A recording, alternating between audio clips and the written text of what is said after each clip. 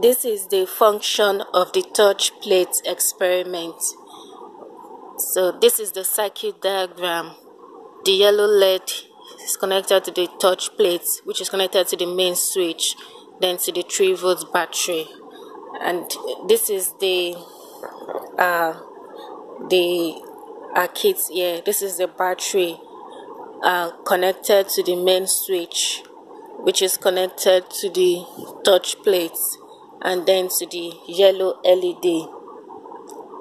So now I will dampen. This is pure water and this is salt water. So now I will dampen my finger with pure water. Then I will touch the touch plates. As you can see, the yellow LED lights up very dimly. This indicates water has a large resistance, so only a small amount of electric current is able to pass through.